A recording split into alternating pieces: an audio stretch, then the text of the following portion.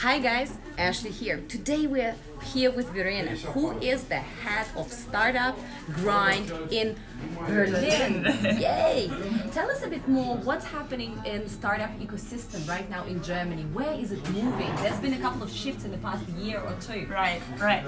Well, I mean, like, for what do you know Germany? You know Germany especially for Berlin, because I mean, Berlin is the startup hub, and obviously, I mean, there's a lot going on. People appreciate Berlin because of its like really cheap cost of living that attracts people, and also there are a lot of initiatives helping entrepreneurs to get actually started from universities, from accelerators, incubators.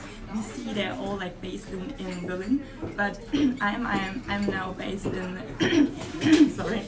I'm based in Munich, and what I saw, there's actually also a shift going to Munich, which is actually the second biggest startup hub in Germany. And I saw, like, especially in terms of mobility, like BMW is based here, right? Yeah. And the big car manufacturers are all here. Yeah, exactly, and also like from all the universities, like Unternehmertum, for example, there are a lot of initiatives who are like really supporting young entrepreneurs, and like we have like all these people having really strong technical expertise, and they're bringing in to play with all these programs.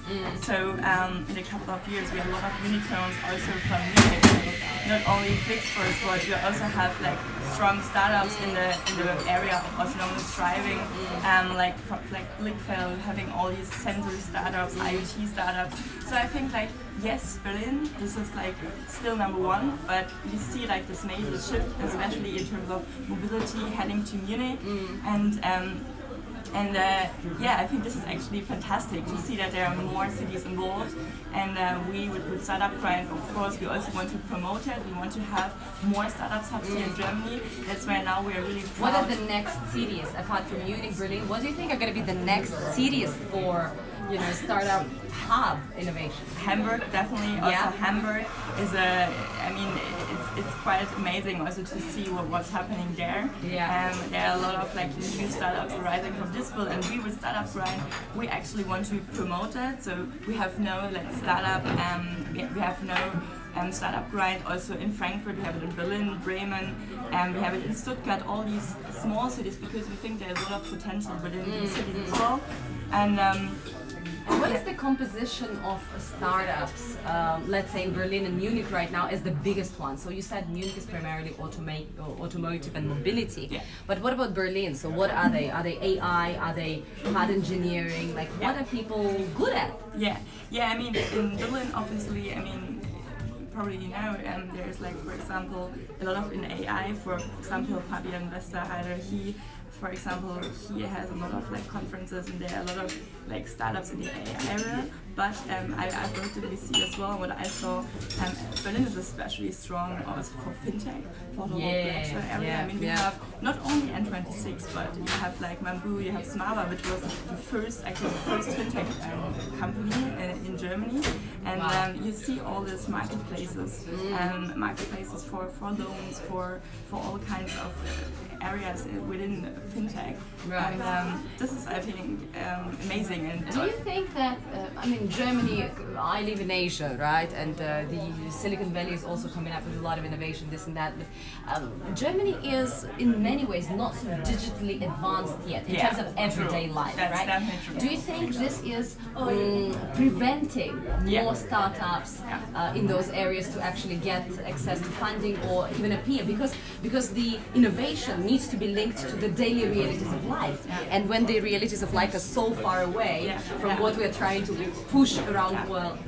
I think this has two sides, because on the one hand I definitely see your point, and I think, like, for example, Germany is one of the nations where people hate to pay with card. They always say, you always have to pay cash.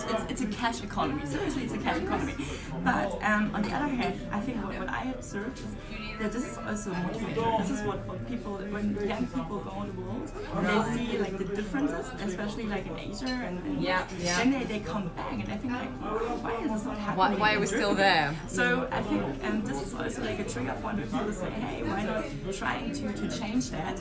And you see that also like in the fintech, or also especially also in the food area. There's a lot happening, and people want to make it easier. And in terms of agriculture, agri-tech, agriculture is one thing, but also like in terms of, you know, you have like these really long circles when you go to a restaurant. It's like really old school, and people are trying to change this whole system. And I think this is really nice that people. It is disappointing, but people take it also as a motivation to change something here in Germany, even if it's slow. Absolutely, absolutely. How do you see the future of Europe? Yeah, I think this is an exciting question that many of you are asking. We know that in many digital areas right now it's not yet that advanced, and you know, as you said, people are living slightly in denial. They don't want to change to mobile payments, mobile or digital way of life, etc., etc. There are some smart companies that are pushing it forward, but people are the ones that are driving the change. So how do you see the future of Germany as Europe's biggest economy and Europe in general? Where is it going to be in 10 years from now? Are they going to be lagging, or are they going to up their game? What needs to happen in terms of changing the culture and the adoption of all these things in order for Europe to be future ready and relevant? Yeah.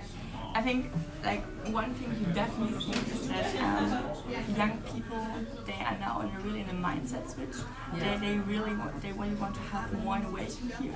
And but I think what needs to be done to get there, you need to have the infrastructure to allow that. You need to kind of like adapt the whole system, and this is why it takes a long time. And what do I mean with that? I also mean that like traditional jobs like corporates, for example. I mean, they also need to understand that they need to adapt to the like new behavior of people. So I mean, what we see is definitely people want to work more remote. People want to like have this lifestyle. They want to like travel more while working. And I think if you look at like the corporates, definitely there are some initiatives, and they're also partnering with like a lot of co-working spaces to make it easier. But I think there's way more potential. When you ask me now, 10 years Europe, I think there's no other chance than that corporates like are doing more and more partnerships, or are doing more and more, offering more and more programs for the employees, so that they can have a more remote lifestyle, that doesn't force them to like be in one place, but still being affiliated with a company. So you believe that corporates are the ones that are going to be driving the change, not government, not the realization that, oh my God, the rest of the world is way ahead of us and we really need to step up. Yeah, it's the corporates that are running a lot of initiatives. I think it's a system, and probably all have to like play the game, but I see, I mean, you see it in Germany, there are a lot of startups, and of course in the next years there will be more and more. I'm sure of that, and I'm sure there will be new areas, but I think like to make or to include more people to that whole new change, corporates are a big part of it. Absolutely. And finally, what is your hope for the future of startup ecosystem here in Germany and in Europe? You are a big part as Startup Grind shaping this ecosystem. So what kind of people would you like to see entering it? What kind of help do you need? What kind of, basically, what is your hope? You know what, I'm kind of bored of this unicorn like discussion, because I think there are like so many there's so many great entrepreneurs outside, and I think I kind of want to like support those people more. I think we are moving into a bit more microfunding. I think like these big deals of, I mean, they're still billions there, of and dollars. It's good, but I mean, look outside. There are like more and more like people having a solo business, more and more people like getting into entrepreneurship, and this is nice, and we should promote that as well.